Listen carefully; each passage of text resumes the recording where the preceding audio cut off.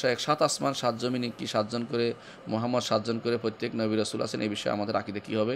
এই বিষয়ে যে ব্যক্তি বলেছেন সে ব্যক্তি একটা ভুল তথ্য দিয়েছেন। এটা শুদ্ধ নয়। ইবনে আব্বাস থেকে এই বর্ণনাটা শুদ্ধ নয়, কিন্তু উনি শুদ্ধ বলে মানুষ সাধারণত গরিব অপরিচিত কিছু হলে খুব পছন্দ করে, যে এটা নতুন কিছু দিল। নতুন কিছু ইসলামের ভিতরে দেওয়ার কোনো সুযোগ নাই। কোরআন এবং সুন্নাহ শাশ্বত বিধান এবং সবসময় থাকবে। সেখান থেকে আপনি বুঝলে যেটা সেটা শুদ্ধ হাদিস দিয়ে আমাদের দলিল দেই, অশুদ্ধ হাদিস দিয়ে আমরা দলিল দেই না। সুতরাং এইটা শুদ্ধ নয়। যেটাতে বলা হয়েছে যে সাত আসমানের সাতখানে সাতজন মোহাম্মদ, সাত জমিনে সাতজন মোহাম্মদ আছে, এটা মিথ্যা কথা, এটা সত্য নয়। সুতরাং এই জাতীয় হাদিস আমরা বহু আগে এগুলি জানতাম, কিন্তু আমরা এগুলি প্রচার করি না। আমাদের দুর্ভাগ্য যে কিছু মানুষ আছে প্রচার করা, একটা ভুল পেলে প্রচার করা খুব পছন্দ করে।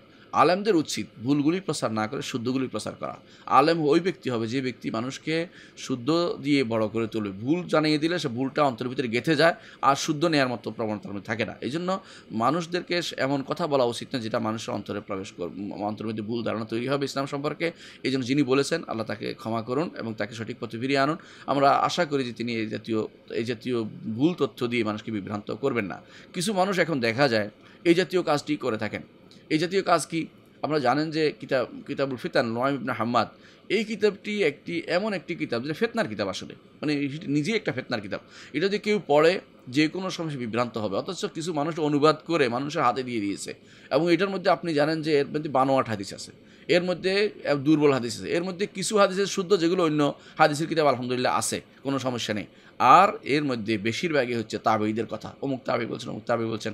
তাবেঈদের কথা কোনো দিনে দলিল ছিল না। আর সাহাবীদের কথা যদি কোনো পরস্পর বিরোধী হয় সেটা কখনো দলিল না।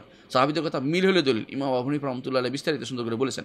এর অর্থ হচ্ছে আপনি আমি এই জাতীয় গ্রন্থ পড়া থেকে দূরে থাকবো যেগুলি বিভ্রান্তি তৈরি করে, এবং এই জাতীয় হাদিসের উপর আমল করা থেকে, বলা থেকে, মানুষের কাছে প্রসার করা থেকে দূরে থাকবো, যেগুলির মধ্যে এই জাতীয় ভুল বোঝার সম্ভাবনা আছে। মানুষ ভুল বুঝবে। এখন যে বলছে যে প্রত্যেক জায়গায়, প্রত্যেক ইয়াতে জমিনে, প্রত্যেক আকাশে এরকম আছে, এই জাতীয়, এটা একটা মিথ্যা তথ্য। এটা সহিহ হাদিস নয়। এটা কখনো প্রচার করা যাবে না, এটা বিশ্বাস করবেন না।